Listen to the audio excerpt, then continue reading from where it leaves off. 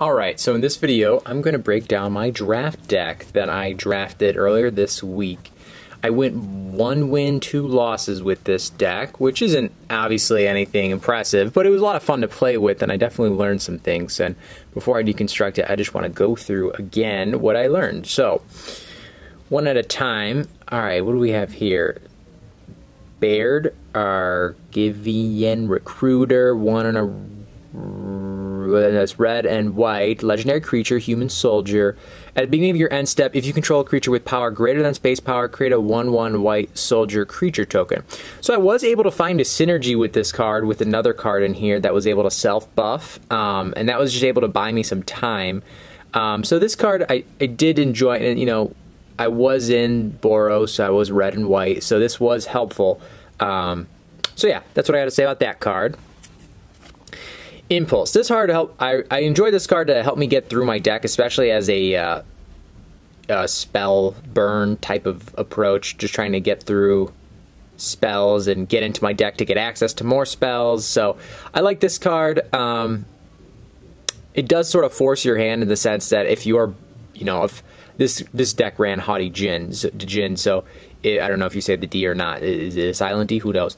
And basically, if I pull 4 cards, Haughty Djinn is in there. I have to take that. So, you know, it could tie your hands in some situations, but for the most part, I liked it for the options it created. Talus Lookout. So I picked this card because I thought I would complement Haughty Djinn, and I gotta say, it was okay. When it dies, you look at the top 2 cards of your library, put one of them into your hand and the other into your graveyard. That was, you know, kind of like a low-level impulse, right? Except these are going to your graveyard. So I didn't really have many graveyard synergies in this deck. So you could get a 2-for-1 if you do play that way. You get a card in your hand, you get a spell. Actually, you know what? I did play that. Haughty Djinn. Haughty Djinn. We're just gonna call it Haughty Djinn. Haughty Djinn was needing instants in the graveyard in order to bump up its power. So this would actually sync well with that, or you would want to use those instants usually though. So that's the thing. Anyway, unimpressed. It costs a lot for what you get. You know, 4 mana for a 3/2 flyer. I guess the weak toughness flyers, I guess I understand you need to balance the fact that they're flying, but I was just not very impressed with that card, to be honest. Alright, next, Essence Scatter. Okay, this card was so fun. Obviously, this card is a ton of fun to play in blue in the sense that when people are putting down their bomb creatures, you can send them right back to their hand, to the graveyard. I have to remember. So, I synergized this with Dominaria Geyser, which I probably had 3 in here, and that worked really well. When I would send a card back to their hand, their next turn they try to put it out, but now that I had this in my hand, I was able to get rid of that card completely. So that worked very nicely together. Speak of the Devil, Dominaria Geyser. Like I said, I'm running about 3 in here. This card is just a great card. This is able to put return. So let's actually talk about the cards, right? Let's practice that. Dominaria Geyser, 2 and a blue, sorcery, kicker of white. Return target creature card to its owner's hand, draw a card. If this spell was kicked, you gain 3 life. So I love that this is, you know, a 3-for-1. You take a threat off the battlefield, you're drawing, and you're getting a little bit of life gain for the little bit of kicker. And, you know, I was running, I'm pretty sure it was splashed red, so it was blue-white as my main colors, and hitting the kicker on this in mid to late game was really, really easy. Loved getting that card whenever we drew it. Mesa Cavalier. So the annoying thing about this card was, you know, you would think that as a flyer, you know, you might be able to sneak in, you know, 2 points of damage every combat phase, but there was always a flyer on their team, and it was a cheap flyer. I mean, the number of times I ran into that 1-drop black Death Swarm fly thing where you could pay another black mana and get it as Death Touch. Basically, you know, trading for that put me down 2 mana in that exchange. I didn't really like that. This card did not do as well as I'd wanted. Runic Shot. So this was just my last ditch effort at getting some removal. It kind of sucks that it's sorcery speed. It's not a big deal because it does only cost 1 white mana. You can kick it and you get a scry 2 on that. And again, this was easy to kick being that I was in white and blue. So I was happy I ran this. Honestly, didn't get to see much play. I was only able to use it once, but that once was enough for me to appreciate that card. Runic Shot. Next, Take Up the Shield. This is one that I didn't get to use at the recent draft, but I had used it at another draft. And it is a nice little combat trick. So it's 1 and a white. It's an instant. Put a 1/1 counter on target creature. It gains lifelink and indestructible until end of turn. That was a nice surprise for those creatures that, you know, maybe low stats on the power and toughness, but they were doing something for you, and you'd send them into attack, and you get blocked. It is nice in that sense. It didn't get much play, so I'm still formulating my opinion on Take Up the Shield. Next card is Phyrexian Espionage. So that is 2 and a blue. It's a sorcery. Kicker of 1 in black. Draw 2 cards, and then if you kick it, your opponent discards a card. I think black was off color for this deck for me, so I never kicked this. I don't really know, if I would kick it too often.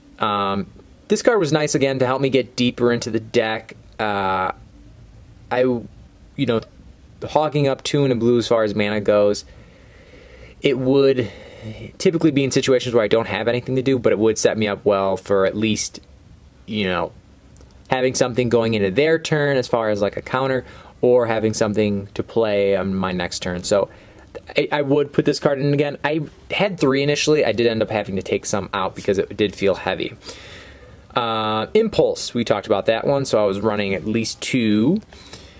Twinferno. So I never got to play this card, and it seems like, let's see, so it's 1 and a red, it's an instant, choose one. When you cast your next instant or sorcery spell this turn, copy that spell. You may choose new targets for the copy. Target creature you control gains double strike until end of turn. So I guess that could be a really good finisher. Especially in this deck where, I can get Haughty Djinn power up pretty quick with the cheap spells. And then putting this on it, not only does the spell in the graveyard add to the power, but if I did the double strike, that would be great. But I didn't get to see it play out, so I can't really speak to, was it good? I don't know. It seems situational, but I would like to try it. Lightning Strike, 1 and a red, deals 3 damage to any target. So this card, I've just been hearing that this card is a great pickup. I think I did get to use it once, and that did feel good. But yeah, pretty straightforward card. Just needing a good balance of removal, and that any target on Lightning Strike help. Argivian Cavalier. So 2 and a white for a creature Orc Knight. So this comes with Enlist, and when Argivian Cavalier enters the battlefield, create a 1/1 white soldier creature token. So this was nice for building up my side real quick, and then obviously you can enlist that 1/1 in the next turn to bump this up a bit. That is nice. This did help me last a little longer. Nothing major, but if you're creature heavy and you need to build up, or if you're token approach, that is a good card. Another Phyrexian Espionage. Talked about that one. I was running at least 2, like I said. Here we go. So here is the bomb, so to speak, my key card in this draft. So Haughty Djinn, 1 and 2 blue creature. It's a Djinn, so I think that's like a genie. I don't know. I'm really guessing here. Flying, and its power is equal to the number of instant and sorcery cards in your graveyard. And also, it discounts instant and sorceries 1 generic mana less in order to cast. So this card was great. Obviously, whenever it came out onto the battlefield, it was immediately targeted. So I didn't get to see much. At most, I think I was able to get 2 attacks in before my opponent was able to get a response for this card in. A lot of fun to just, I've played it anywhere from having no spells in the graveyard and just putting it out as a 0/4 blocker. and then having it slowly build up, ticking away some damage in the air, increasing the pressure on my opponents to address it. All the way up to, I was able to have it at 5-4, dealing 5-4 in the air, and, you know, opponents are conceding at that, because if they don't have any response in the clear future, let's get it into the next game. Alright, Pixie Illusionist. This is blue mana. Creature, fairy, wizard. I did not notice that it's spelled that way as far as fairy goes. So kicker on this is pretty big. So it's 3 and a green, and this is flying, obviously. If Pixie Illusionist was kicked, it enters the battlefield with 2 1/1 counters on it.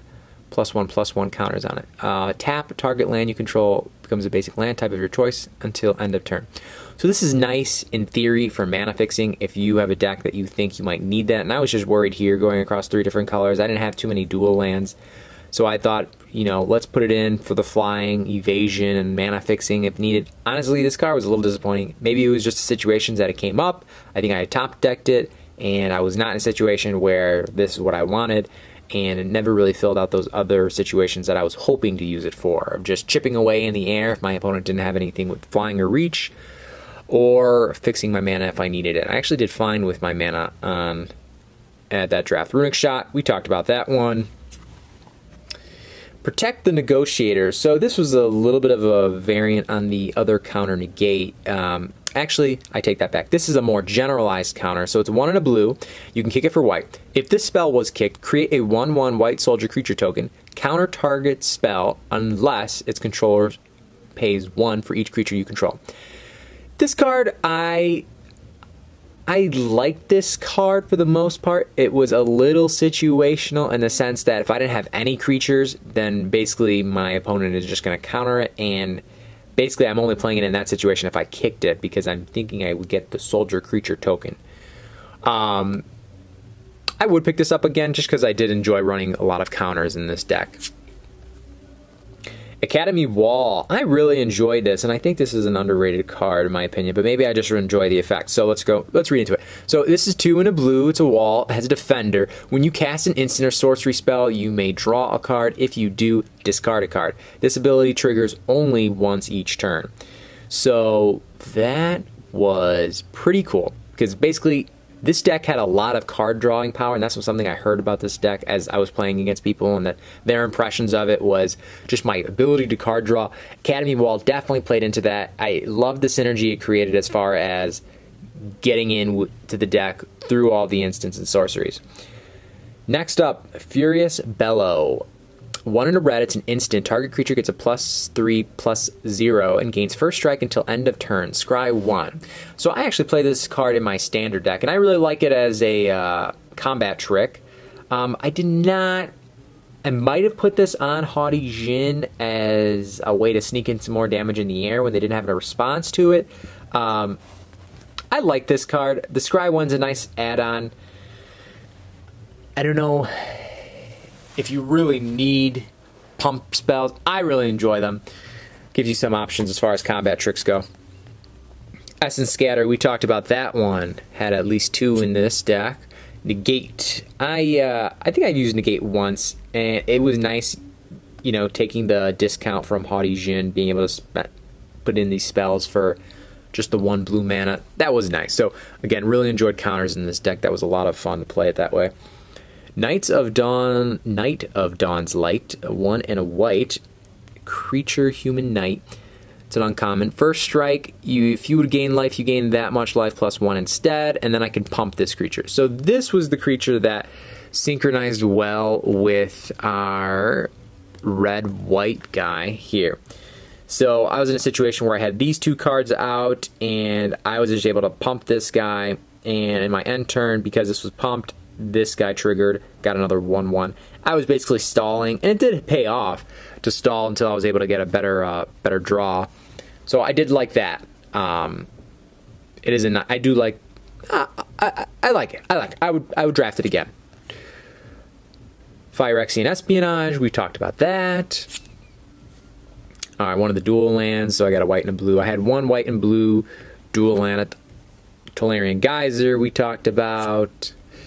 All right, Balmor, Battle Mage Captain. So this is blue and red, and it's a legendary creature, bird wizard. It's flying. It says whenever you cast an instant or sorcery, creatures you control get a +1/+0 and gain trample until end of turn. So I put this creature out maybe like once, but it was responded to fairly quickly. I think I just didn't get lucky enough to be able to play this. This synchronized very well with the sense that I was running a flyers, instant sorcery spell deck. You know, with the fact that it only went to end turn is fine because, you know, I was already feeling like I had a lot of synergy with the other instants and sorceries, but I enjoyed that. All right, Goblin Picker. Just this point, just trying to fill out my deck with other things to help me get into my deck should I need it if I was in a situation of not having the cards I need in hand. Didn't use it in that way. Didn't really use it at all, I think. But that's why I included it. Not a strong pick, but, you know, he was there.